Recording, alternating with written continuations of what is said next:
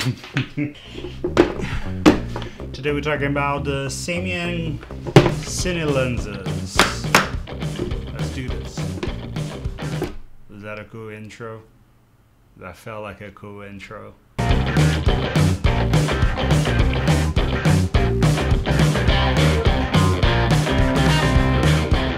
So about 2 weeks ago, I went on a shoot for a little horror short film, like a one-day shoot in the evening, and brought my C200 and all my stuff and lights and gears.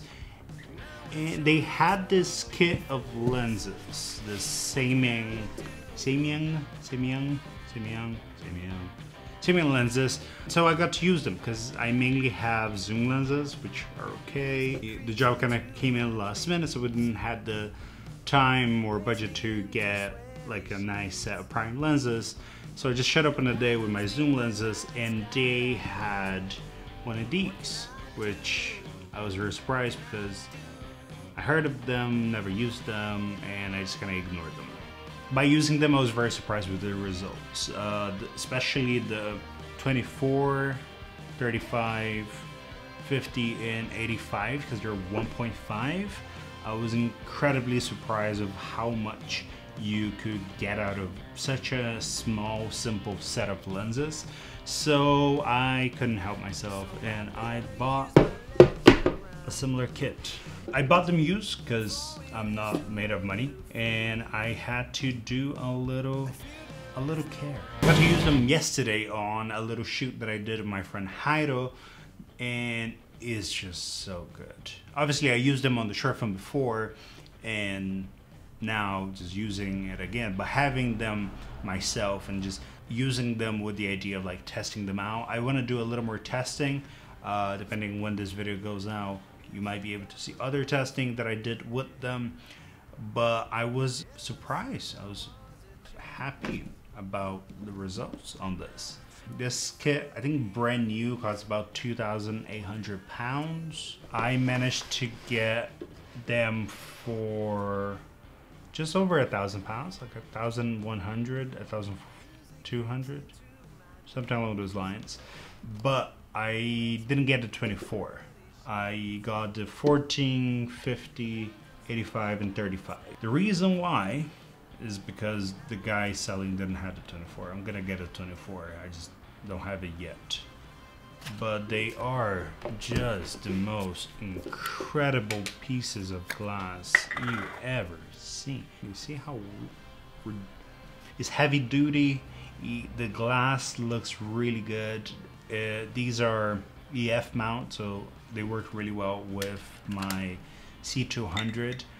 So my goal with this was to really scale the quality of the work that I'm doing. I want to focus mainly on documentary and narrative work, and for that I felt like prime was the kind of only way to go. I've been thinking about getting a set of prime lenses for a while, but considering how much Cine lenses cost, I thought it was gonna be a while before I actually went anywhere. And I didn't want to get to just whatever cheapest set of lenses I could find. Getting to use these beforehand was really what tipped me over the edge.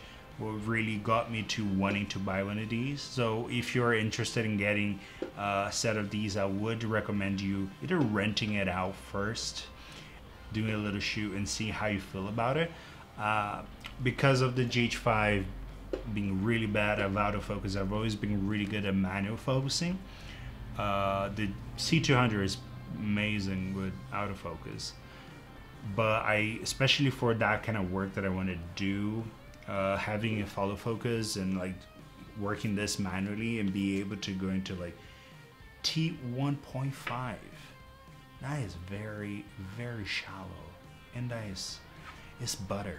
I still need to find my way around it. I'm used to doing things very fast and working my way through the shoot in a very fast pace, and obviously using prime lenses can slow you down slightly, but I think they will help me get a stronger, more stylistic type of filming, I would say. I have a very cheap follow focus. It's because I got them a long time ago and I never changed. But now getting these lenses, I'll probably be updating for a nicer fellow focus. Nothing too fancy, or maybe too fancy. Maybe the wireless one. I was lucky enough that this came with a case. You can buy these lenses separately, and obviously they won't come with a case, but I would strongly suggest that you get a case, because literally carrying glass, very expensive glass as well, so you want to make sure you have a nice Pelican case that will take care of your lenses. I think it's something that really going to improve my filming and my style. Particularly the 35 has been incredible. It's definitely the one that I used the most yesterday when I was doing the tests. Understanding its limitations and its strengths will help me kind of cater to them a little bit more. I tried to use the 85, but I noticed that the distance wasn't exactly what I was looking for, while the 35 I could get very close to the subject. So I almost got better close-ups using the 35 than I did using the 85. I think it's all about getting used to it and kind of finding my way around it to know when to use each lens. I've shot with many different types of prime before, but usually those environments are very controlled. I'm looking forward to using these in a little more chaotic environment and seeing how they will deal with it and how well I'll perform with them. I think by putting myself in those conditions will help me become better at this beautiful craft. Thank you for watching. I hope this was helpful, informative, or entertaining. If you're looking to get yourself some of these, I would recommend, depending on the work that you do, if prime lenses, not just prime, but manual prime. Even the aperture in this is manual. So that's something that I personally really enjoyed. If it's something they're into, I would definitely recommend trying these out first and then getting them for yourself. That's it. Thank you for watching. I hope you have a great day.